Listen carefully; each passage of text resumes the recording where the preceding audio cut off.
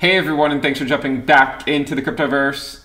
Today, we're going to talk about Bitcoin, the beauty of mathematics, part 17. If you guys like the content, make sure you subscribe to the channel, give the video a thumbs up, and also check out the Telegram channel, which you can find a link to in the description below. We do this series on the first of every month. If you're curious and would like to see what this analysis looked like in prior months, I would encourage you to go watch the playlist because it actually has been working out relatively well so far this market cycle. This is not just the market capitalization of Bitcoin, but it's actually the market capitalization of the entire cryptocurrency asset class. And as of November 1st, 2021, the total cryptocurrency market capitalization is coming in at a very modest 2.63 trillion, with the fair value logarithmic regression trend line coming in at 1.05 trillion. This more or less represents an overvaluation of approximately 150%. Now, the overvaluation of 150% might sound like a lot, but when you think about the idea of us speculating that the next market cycle peak would correspond to an overvaluation probably closer to 600%, then 150% doesn't seem so bad. If you look at prior cycles, we spent significant amounts of time in the overvaluation region before finally retracing and going back to the undervaluation region. And at the current time, we're still not that far away from our fair value logarithmic regression trend line. Again, we're only 150% removed from it, which again, it could sound like a lot, but when you consider that the upper part of the band is maybe at 7 or 8 trillion right now, you realize that we should still theoretically have a long way to go. Now, when we look at these cycles, we can see that over time from say market cycle bottom to market cycle peak, we can see that the slope is changing, right? The slope is changing. The angle of attack is becoming less steep. In addition, from one cycle to another, you can see that we spend more time, right? We spend more time in that cycle. So this was a pretty short cycle over here. Then we had this cycle which lasted a bit longer, and then the third cycle which lasted even longer than that. And now we are currently in the fourth market cycle as measured from market cycle bottom. Of course, if you measure it as from the halving, we are in the third market cycle. Okay. Now note that the cycle has already technically lengthened as measured from the halving, which I know is what a lot of people use. Again, a lot of people were calling for a market cycle peak in September. That has come to pass. And now the cycle has technically lengthened from the halving. I'm now speculating that we will lengthen from the market cycle bottom. We are not technically lengthened from the market cycle bottom yet. In order to lengthen from the market cycle bottom, we still have approximately 20 days to go, or something like that, about 20 days to go before the market cycle peak, or before the market cycle is technically lengthened from the market cycle bottom. Now, when looking at this chart, one of the things we speculated on back in April, and even going back to say December of 2020, was it looked like we were in a double peak cycle at the very least. Look, it could end up being something completely different, but back then it looked like we were headed up for a intermediate peak back in April, similar to 2013, and it looks like that's more or less how things have played out. Now, I know everyone is fully aware of this today, and everyone's talking about it like it's obvious. Again, we were talking about this on here because of this analysis back well before it happened. Back in December, January, February, March, and April, we were saying, all right, guys, it looks like we're going into an intermediate peak of the cycle. We are likely going to have some type of short-term blow-off top to the upside. Again, it was more of a long distribution, but it more or less played out. And again, this was done before it happened, not retrospectively after it happened. Because again, after it happened, who cares, right? After it happens, who cares? It's all about realizing that we were ahead of schedule beforehand. Now, when we look at this chart, we say, well, what's going to bring in a market cycle peak? What could usher in a market cycle peak? Well, I mean, I would argue that if the market capitalization of crypto is being overvalued by, let's say, 600% from the fair value logarithmic regression trend line, which again is a monotonically increasing function, that's this red trend line, then we could be looking at a market cycle peak. But as of now, I would still say we're still fairly in sort of no man's land. We're not sort of, I don't consider us to be at a market cycle peak, but I also don't consider this to be the pits of a bear market either. I mean, I don't think anyone's going to look around right now and say that a $62,000 Bitcoin is bearish. Okay, it's certainly not bearish by any stretch of the imagination. Of course, it doesn't mean we can't have dips and whatnot along the way. We just dropped back below 60K in the last 12 hours or so from the time of this video, but now we're back up to $62,000. So obviously the market does still appear fairly bullish, I would say, but I would also argue that we're not at a market cycle peak yet. Like, this is not, we're still fairly far away from where I would consider a market cycle peak to be put in. Okay, so this is sort of what we're looking at. This is the same green rectangle we've had drawn for a long time, and I more or less anticipate this is where we're headed. Somewhere in this rectangle is sort of where we're headed over the next several months at the very least. Now, if we take the percent difference between the total cryptocurrency market capitalization, which is the white line, and the fair value logarithmic regression trend line, which is the red line, and then shift it by 100% so we can assume undervalued is here just below 100%, and this is the trend you get. Okay, this is the trend you get. And when you look at this, you can say, all right, well, there seems to be this sort of macro downtrend that comes out of it. Now, is this a trend line you can take to the bank? Probably not. I don't think they will cash it in for you, unfortunately. But what it does say is that based on this analysis, based on the total cryptocurrency extension from the fair value, it stands to reason that time is still on our side, that we still should have a ways to go for the duration of the market cycle. Okay, and when you look at this, we've noted before that we had these three major peaks. We also had an intermediate peak in 2013, and now we've had another intermediate peak in 2021. And I know a lot of you guys are looking at this and saying, well, look, Ben, if we repeat what happened last November in 2013, then the market cycle peak could be in November. Because again, in 2013, the market cycle peak did come in November. It was not December, like a lot of people might say. If you go look at a chart, which everyone is fully capable of doing, if you go look at a chart, the market cycle peak in 2013 was in fact in November, not December. So if we were to repeat 2013, from now, it could mean a market cycle peak coming in less than a month, right? But I don't personally think that's going to happen. I still think we have a much longer ways to go. One of the reasons I think that is because if you look at the angle of attack from this first intermediate move to the second one, they were very similar to one another, okay? And if we were to, say, overlay this peak to where we are today, that doesn't make a whole lot of sense. You probably would want to overlay this sort of leg to this one, which would easily get us into 2022. I've been pretty adamant since 2019 that I think the market cycle is going to extend into 2022. I still think it's going to extend into 2022. Where could I change my mind on that? If Bitcoin goes to, say, $150,000 to $200,000 in the next 2 months, then it's probably the market cycle peak. Okay, I'll repeat that again. If Bitcoin goes to $150,000 to $200,000 within the next 2 months, we are probably looking at a market cycle peak for the entire asset class. If we're not trading at those valuations, it would still stand to reason there's a decent probability that we will continue into at least 2022. Now, if we look at this, we can see the further similarities between the current cycle and 2013. Right, we came down, we had a move back up. This was our 2019 rally. I'm sure a lot of people remember that. Then we had another capitulation down to the purple circle, another move back up close to the fair value, and then a final capitulation before taking off. So you can see the similarities between 2013 cycle and then the current cycle.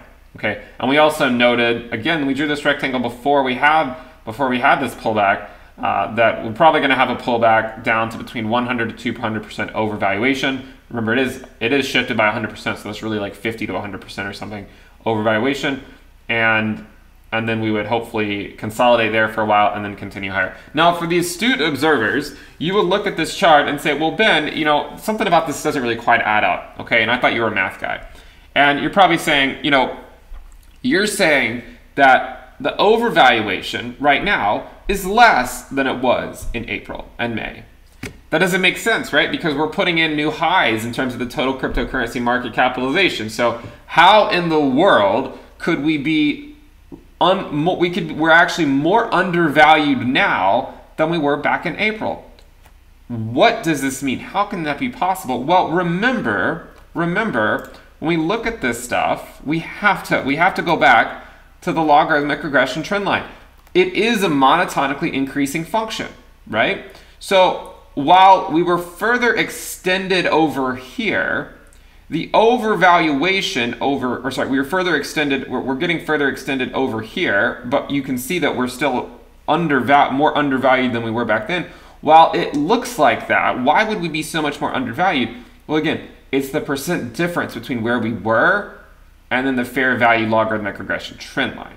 And that is a monotonically increasing function. The fair value back in, say, April and May was say 800 billion or so, but now the fair value is over 1 trillion. So the extension from the fair value isn't as much, even though we're currently at the same more or less the same market capitalization. Okay, so I think that should be taken into consideration. Another way to think about this is we know that the total cryptocurrency market capitalization of the entire asset class, it had a bottom in December 2018, right here. Okay, but we didn't go down to the green line. The March 2020 capitulation did go down to the green line. So what does that mean? Well, it means while the 2018 capitulation was technically lower, this one was probably felt a bit more because we were going more undervalued at the time than we were over here. At this time, the fair value was a couple hundred billion or so, but by this point over here, we were looking at a fair value of say 500 billion, 400 or 500 billion. So for us to go back this low, while it technically wasn't as far extended as we were, or while it wasn't as low as we were over here, it was more extended from the fair value. Hope that makes sense. I hope I did a good job explaining that. If you're still confused, maybe leave a comment down below and we'll see if we can get those answered. So let's go back to where we were. Let's go back to where we were. So we're looking at this, right? This was back in March. Again, this was well before we had this blow off top, right? Well before it. And we were sort of speculating that we're going to get an intermediate top and then come back down and move higher. We also looked at the same thing in February of 2021. We also looked at the same thing in January of 2021. This was well when we were way down here. I mean, Bitcoin was well below 60K. We weren't even close to 60K at the time. At the very beginning of January, we still hadn't made the move to 42K yet. We're still below 40K. So you can see, I think, why it is important to sort of look at these trends in the market using mathematics and try to figure out where should we be able to go ultimately over the macro scale with the entire asset class. And one of the things that people ask me all the time is, well, Ben, when do you think we're going to have a market cycle peak? And to be completely clear, no one knows exactly when the market cycle peak is going to happen. I think it's more of a reactionary thing. It's more when we do go to an overvaluation that I think would classify as a market cycle peak, then I would argue that it is likely the market cycle peak. It's hard to know exactly when that would happen, right? It's very hard to know exactly when that would happen. If you think about it, back in April, there were a lot of people calling for 300K by September, right? And that's come to pass. We were closer to 30K in September than we were to 300K. Again, we actually hit $39,000 at the end of September. So we were closer to 30K than 300K. So I think the idea that any person out there has any idea when exactly the market cycle peak is going to happen and where it's going to exactly go is probably a bit delusional, because you can see just how silly some of these market cycle predictions can be just about 6 months later after they were made, okay? So we look at this, and I'm just giving you guys some dubious speculation on what the math could suggest in a market cycle peak. Is, well, first of all, could it still happen this year? I know a lot of people are sort of on board with it happening this year. Could it happen this year? It could, right? It could, but in order for that to happen, Bitcoin would need to rally probably a couple 100% within the next 2 months. If it does that, then yeah, you're probably right. It's probably going to be this year.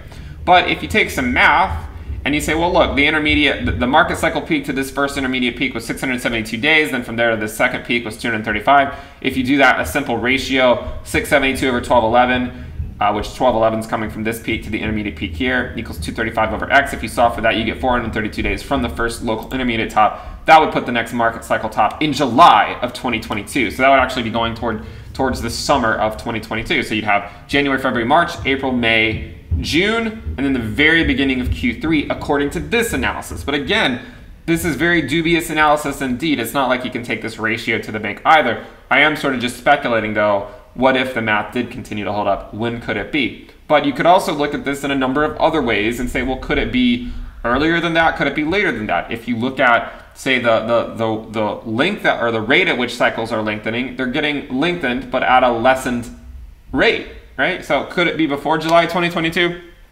It could.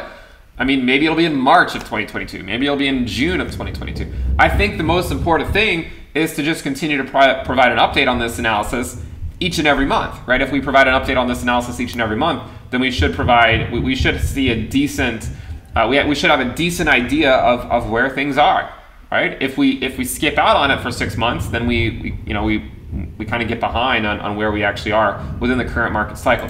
But if we look at, say, something like a 2021 peak, what we would need to do is basically just go straight up from here, right? If we can go straight up from here, then yeah, there's a good chance the market cycle peak comes this year. If on the other hand, we do something like this and we see a sustained slower move up into 2022, then maybe it'll look something like this. Furthermore, if there's something interesting, we've shown this on the channel before, this is amongst the most dubious speculations that you can carry out, fitting a 1 over, or fitting something that's 1 over x or 1 over t. If you take the number of days and fit the prior 3 peaks, peak 1, peak 2, and peak 3, versus the number of days into the cycle they occurred, you flip it over and you take inverse days and then you fit a curve to it. Would you care to guess where peak 4 would be? It's further out than most people would expect, and obviously it's hard to suggest at this point that that's where the market cycle is headed. We'll take it one step at a time, okay? At this point, we could certainly have a market cycle peak in 2022, but if we get to the summer of 2022 and Bitcoin is only trading for 100K or 110K, and it still seems like, look, we still have a long way to go, why are we not at a market cycle peak yet? Well, maybe we'll come to this analysis, which suggests that peak 4, if you dubiously speculate on this extrapolation, would be in August of 2023. So it's really hard to know, right? It really is hard to know. I think at the end of the day, we just have to sort of go back to the math and say, look, do we know exactly what's going to pan out months in advance? We don't know exactly what's going to pan out. What we do know is that we can continue to update this analysis each and every month to see where we are. If by the end of the year, we're looking at a valuation up here, there's a good chance the market cycle peak is in, and unless I'll go on vacation for a year and check back in then.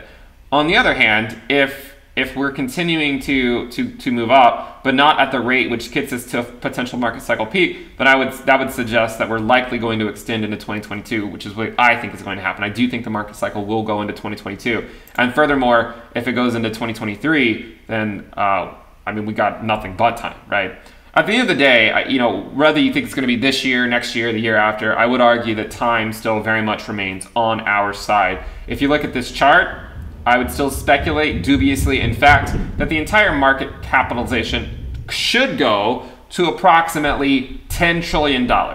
If the market cycle peak comes this year, I imagine it would be below 10 trillion. If the market cycle peak comes next year, I believe we'll hit 10 trillion. If the market cycle peak comes in 2023, then I believe we'll go above 10 trillion.